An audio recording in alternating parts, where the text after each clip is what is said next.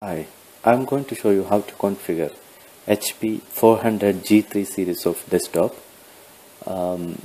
with Windows 10 OEM version on it. This computer comes with the free DOS version, but we can install the OEM version on it. We will see how it works. This is my OEM CD, Windows 10 64-bit CD.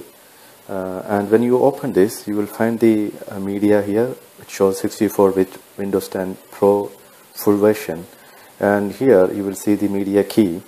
Can be used, CD key can be used while installing the software. Okay, when you switch on the computer, we can go to the BIOS setting by pressing Escape P over here. It brings the settings page. In the first page, first menu will show you to continue with the booting with the free DOS or else, and the other option you will see this BIOS setup will show you the complete information about the BIOS, for example the same system information or system IDs and other changes information. Okay, system is booting now and I put the CD already in the system, so it will ask me to start with the CD. Okay, after booting from the computer from the CD, this setup screen will be appeared. Here we have to select what type of language you want to start with. By default it will be English UK, and time currency format how you want it, like 24 by clock or 12 hours clock, and the type of currency format, date format, something like that. Date is DDMMYY as a UK style or in US style, or whatever type you want you can select it.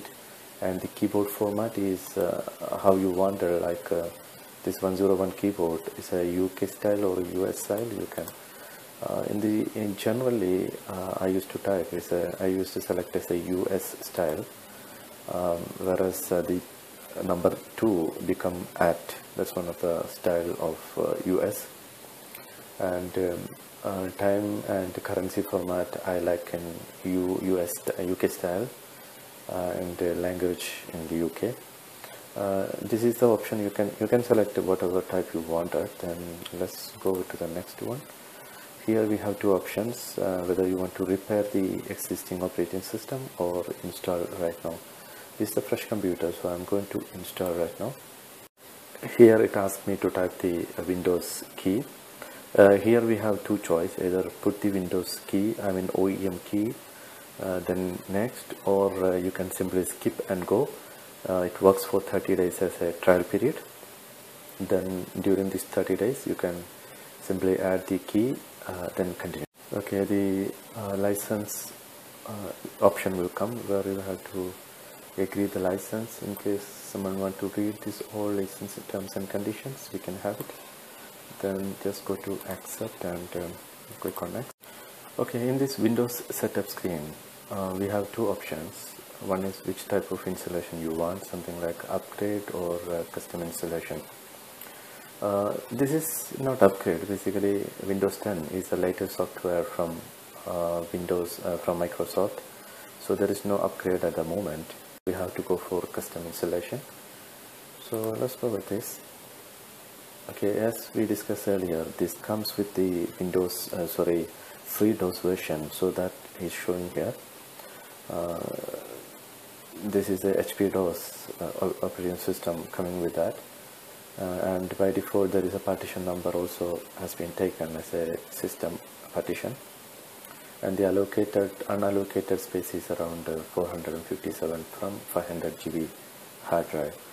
So if you want to continue with this, then we can straight away continue, create a new password, a new drive and continue. But I don't think we need DOS on the computer anymore. So that what I used to do is I simply click here, then I delete the DOS version from here, and the other drive also I will simply delete, so that you will see this now all 500 GB has become unallocated space, Now you can simply click on the new if you want, or you have to simply click on new. Then you want two partition, you can have it like a C or D.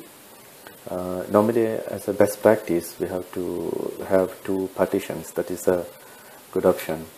So I used to put like a 250 by 250 GB as a one drive, then C drive, then click on apply, then click here. You will see this is this new drive has been created right now. Here again we will have that the recovery point is created around 450 GB, 550 MB from the 500 GB. Then another system partition has taken 100. Then one MSR reserved also for 16 MB. So this three by default, by automatically is being created by the system for the master boot record and recovery and system information and etc. But this is your real drive, which is supposed to be a C drive. It's been created as a primary drive, and this is an unallocated drive. See, the unallocated drive I'm not going to configure right now. I'll show you once we configure the Windows 10 how we can configure it. So I'll click on here, then click on next. So the system starts copying the files, and default installation gets started. This screen is used to go with the custom settings for this basic installation of the computer. Here you will see the left hand side. Here you will see what type of keyboard you use at the moment. This is English, UK and US style keyboard has been selected. Then we can go with the express setting. Here we need to create one account. It should be a default account, so I'll put something like it's a default user, something like user, for example. Then I'm going to skip the password. I don't want to put it right now. It will allow me to go. The customization is going on. It will take some time to complete the total customization. Okay, the basic installation has been completed. You will see the desktop here.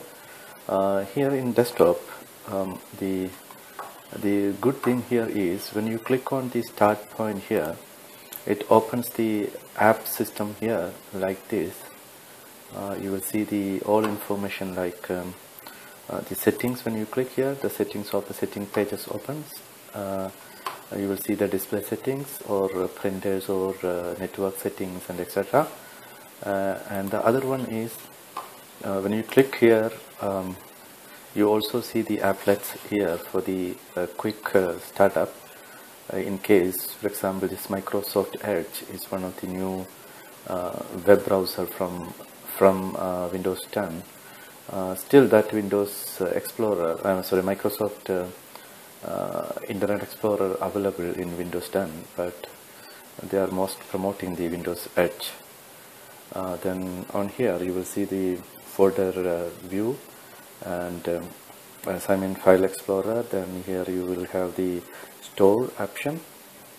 When you click here, directly bring all your store, but this is not connected to internet yet. Then when you click here, you can directly go to anything, for example desktop application or from internet or anything. For example, I'm going to put something like a control panel here.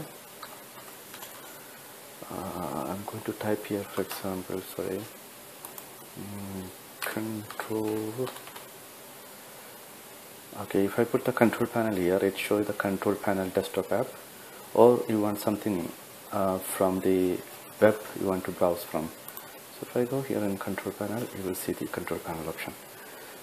Okay, so this is how we configure the Windows 10 on the HP or any other PCs with the OEM CD key.